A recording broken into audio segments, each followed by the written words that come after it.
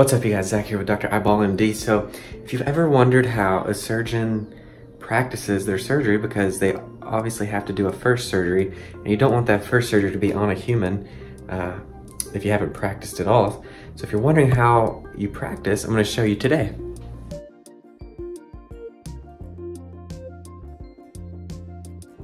So tucked away here in a small little room, this almost closet-sized, dorm-sized room, we actually have a simulator, a surgical simulator. This is called the IC right here, and it's actually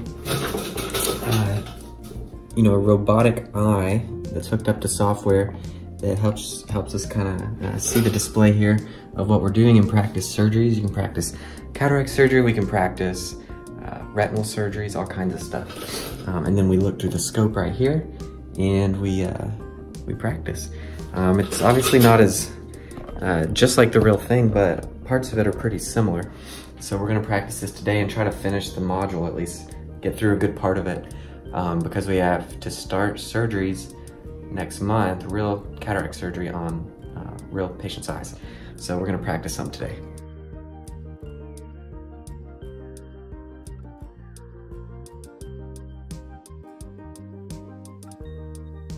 Okay, so we're gonna go ahead and turn on the system. Hopefully this all works.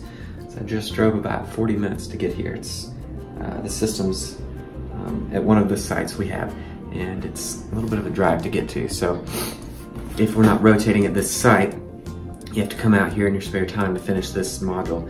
And this is called the IC. IC, it's kind of a cute name. I don't know if you can see that, but anyways, it stands for Eye Simulator, but also kind of a pun on I can see. So, it boots up here.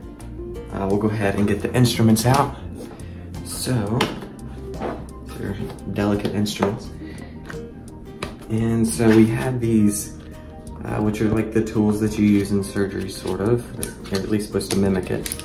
And these plug into the module and then interface with the software so it knows what tool and instrument we have in the eye and exactly what we're doing. So we'll go ahead and plug these into the system. There's two boxes of these. One's for retinal surgery, one's for cataract surgery. We're doing the one for cataract surgery today. So we pull up the module here, we go to courses, it's under my name. So already completed the introductory courses, and then we go to the category B for beginner. And I've already done part of it, and we're on the capsulorhexis part. I've already done the capsulorhexis initial flap, and so now we're on anti-tremor training, which I haven't finished. That's where I left off. So we select task, it tells us what to do, and then it'll mimic the eye on the screen, and then we'll get the instruments in the eye and actually practice. So first thing we have to do is actually get the view in focus. So we use these pedals down here. This is the focusing pedal. It's similar to what we use in surgery. So I'll go ahead and get it in focus, and I'll see if I can show you what the view actually looks like.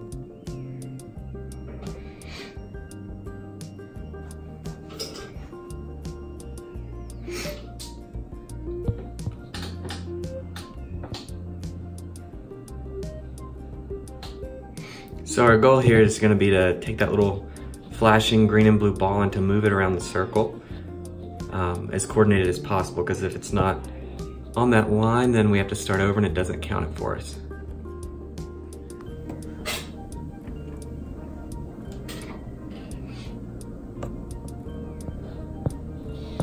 So I'll try to show you through the scope while we do this. So we go in with, change that to the cannula, and then we go in. There we go. And we fill it up. You can see it draining on the top right there. That's our viscoelastic. And then we simulate with this instrument being the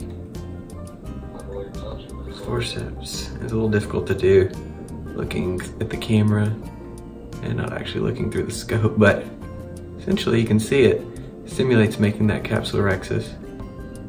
And we try to grab it And actually,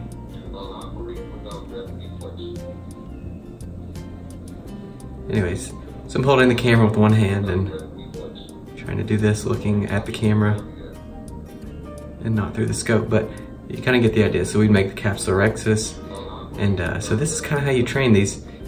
So that little forceps that was in there, that's what it looks like. And it just simulates, once we put this into the eye, it looks like that. Whoa. Should be, there we go. And you would grab and make your rhexis. And then it gives us a little circle to follow. So I'm destroying the cornea, but it's just because I'm just doing this for demonstration. I'm gonna have to start this one over, obviously. And there we go, perfect score on that capsular rhexis. Okay, so it's been about 4 hours, 3.5, 4 hours. And I have now completed about half of this cataract surgery module. I'd already done about probably 30% of it. Now I've hit about the 50% mark. So I'll come back at a later date because I want to go home. It's already 7 o'clock, and do the next couple modules before I start cataract surgery. All right, guys. So that's it. I hope you enjoyed it. So yeah, to learn surgery before you do it on a human, you come into a small closet and practice on a headless mannequin here. That's it. I'm Zach with Dr. Eyeball MD. I'll see you guys next time.